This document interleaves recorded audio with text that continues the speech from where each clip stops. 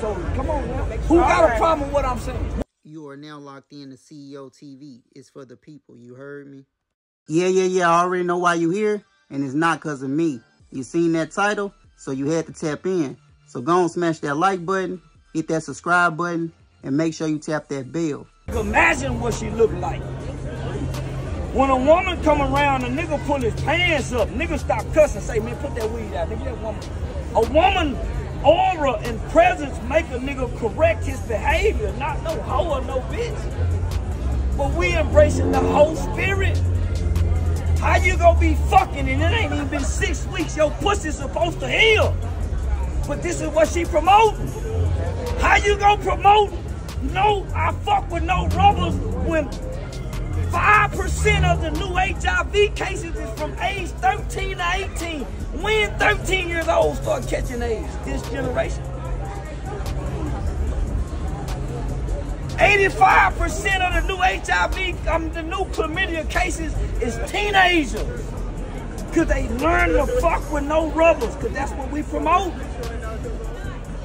So that's my problem. It ain't with her, it's with what's being promoted through her lyrics and her music and her image. Because Confucius said, he who controls images controls mind. Hip-hop right now is a mind-controlling tool that's being used for our babies to self-destruct. So, come on now. Who got a problem with what I'm saying? What nigga got a problem with what I'm saying? I don't. Not at all. So how do you feel like when we speaking on the kids, how do you feel like we bridge the gap between the kids and adults? Because the kids don't. We gotta stop talking like this. We gotta start talking like this. Say, look out, little brother. We gotta start getting down this low and talking. Cause this how low the lyrics done got. Say, listen, who is your favorite rapper? Who do you admire? That's how we got, that's how. Talking like this here don't do it. This preaching to the choir. Who got programs that's geared towards the young girls who don't know how to wipe their pussies from front to back? Cause they mama get high. Who teaching the young girls how to protect their pussy? Who teaching the young boys how to protect their seed? Nobody. Clearly nobody. Nobody. I guess it's Cause we all squabbling online. We all squabbling online. We all fighting over what we believe, but what are we teaching our children on based off what they see? Nobody. So how do you think we fix it though? It's an epidemic. Well, for one, it starts in the mirror. It starts when you wake up in the mirror and look in this motherfucking mirror and you brushing your teeth. You fix what's wrong with you. Then you turn around and look at your household. Clean the bathroom, make the bed, clean the room. Then you look at your children and try to fix what's wrong with your children. How you gonna fix the kids in the bed ain't made? How you gonna fix the kids and you ain't bathed last night? You ain't brushed your teeth, you ain't washed your face, but you hollering at the baby. It started in the mirror. Then you come outside the bathroom and look outside the house and see what you need to fix in the house. Then you come out on the porch. Hey, neighbor, how you doing, neighbor? Then you look down the street. Then you come out into the community. But it started in the mirror and in the house. We trying to fix the community before we fix what's in the mirror first. Okay. So that mirror don't have no economical value attached to it. It ain't about poverty. They can give us all the money in the world. We can give us all the money in the world. Nigga still mad at his daddy. Nigga still mad at his mama. Nigga still resent his mama.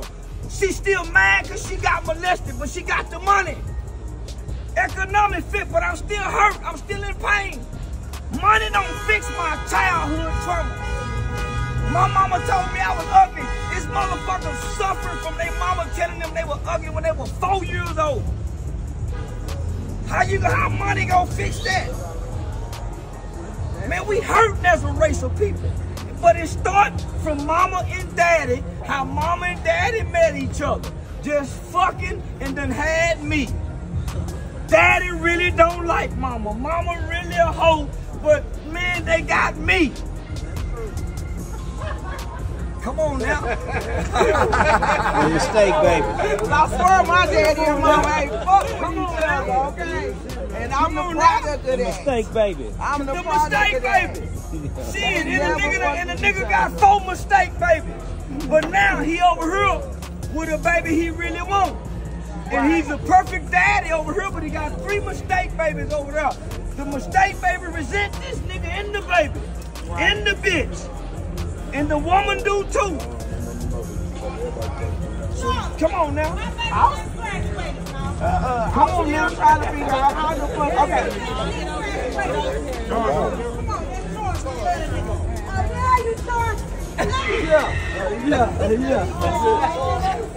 Good shit, Charles.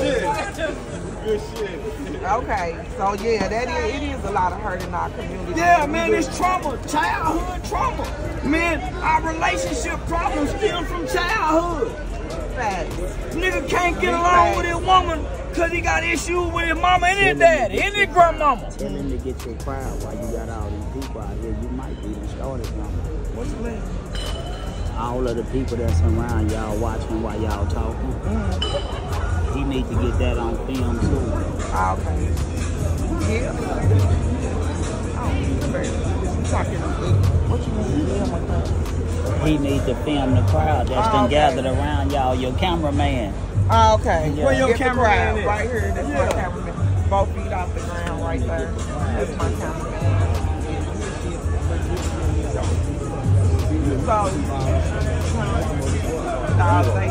Dope as fuck. Like, that's what I'm saying. How could a motherfucker, because I'm a real motherfucker too. I'm from the north side of St. Louis. And I say the same thing you say, but it go on different people. When I'm popping that bullshit, everybody want to be. Ain't nobody mad at me but the wannabe niggas, the street niggas who can't admit that it's bullshit that they live up to and try to uphold. Or it's the older black man that got the childhood boy value system. Break that down.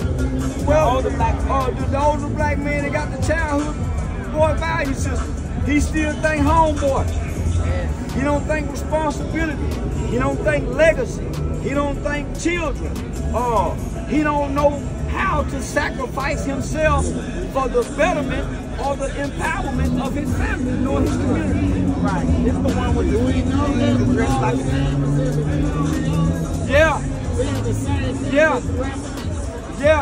because everybody got the jewelry on. The kings wore the jewelry before the rappers.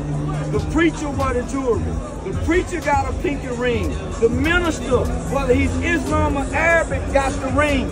So the children are looking for something they connect with. So the nigga that walk into the school that got the bow tie and the hard bottom shoes on, the children say, oh man, nigga ain't telling nothing. So if you don't look like what they admire, if you don't look like what they admire, so God knew that in this generation, you gotta compete with the rap niggas, you gotta compete with the street niggas, you gotta compete with the NFL niggas, you gotta compete with the NBA niggas, you even gotta compete with the work niggas who embrace the culture that all these niggas live and breathe and exist among. The average working nigga cannot come out and talk to his kids because he don't look like a rapper. and that's crazy.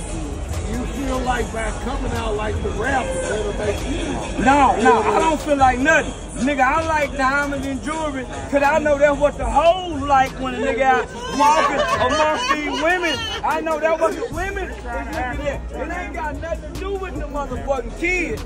I put the gold teeth in the mouth for the kids so when I talk, them diamonds twinkle and spark. But nigga, I'm still a motherfucking player, nigga. I want the rain and the watches. And yeah, nigga, I got this. I come from it. Pop your shit, nigga. No, because it got to be on you. This kind of shit got to be on you. No, nigga, my reason is, nigga, I like jewels. I like to keep a fresh motherfucking haircut. Nigga, when I was a little bitty boy, I had a ring. Because I wanted to be like Granddad and them. I saw Granddad and them long before the rapping nigga. My uncle was a pimp. I saw Uncle Wayne with this shit on. Nigga, it ain't got nothing. I ain't influenced by rap. I was influenced by rap as a little bitty boy. But when I became a man, nigga, I've been influenced by what mama said. By what mama said. Mama said God ain't got no respect to color. God don't favor white folks over black folks. You do right because right is the right thing to do. You do right because right is the right thing to do. Nothing else. Nothing else. Come on now. You do right because right is the right thing to do. And every nigga wanna look like this here. I swear. I sure do. Shit, I swear. I'm like, Shit, I ain't doing this shit for nothing. I mean, it ain't my only motivation. I swear. Every nigga wanna look. That's why every nigga you see running Johnny Dang, I ran to a nigga that make jewelry. Everything that I wear, everything that I put on comes from the hands of black folks. Oh, that's dope. Everything. Yeah, that's dope. Everything. And I do it for free. And I do it for free. Ain't no Arab said that. That's just no. That's just a broke nigga talking. KD custom jewelry. KD custom jewelry, nigga. KD's custom jewelry. KD's custom jewelry. See, that's just a broke nigga talking. That's why nigga. No, this an AP. No, this an AP. That's an AP. That's an AP. See, he don't even know what it is. He can't see the Arabic letters on it. Yeah, he just talking. He just talking. He just talking. He just talking. Yeah, he just talking, baby. Nigga in the stands talking when I'm on the field playing. Preach, nigga, preach. Yeah, nigga in the stands, I always hooping and hollering when I'm on the field playing. Preach. As a professional. Yeah. Biggest pro in the world, boy. Yeah. Say, man, listen. Black man, Say, I don't know what no black man made. I'm my own nigga. I'm my own nigga. What's the difference? I mean, it's a big difference. The black man didn't come around to the 80s or the 90s. The nigga was here since the beginning. The niggas was brought here. Man, and then the niggas was made because there's a book on how to make a nigga slave. How to make a nigga slave. The black motherfucker didn't come along till the nigga learned how to read and write. And that was the Negro's children. See, you had the nigga first. Now first you had the African slave. Then you had the nigga. Then you had the color. Then you had the Negro. Then you had the just black. Then you had the African American. Now you got the hip hop baby. This nigga talking black. Nigga black ain't shit. I'm all nigga. That's why I talk nigga nation. That's why I talk nigga nation. I'm a brown skinned nigga. I'm nigga nation. And I don't want to hear shit no yellow nigga talking. My grandmama wouldn't even let a yellow baby eat at the table. My grandmama, 84 years old, the yellow babies couldn't even eat with her. Why? Because they wasn't black. My grandmama, 84, and the yellow babies couldn't even eat down with her. And this was, I was born in 77, they my birthday.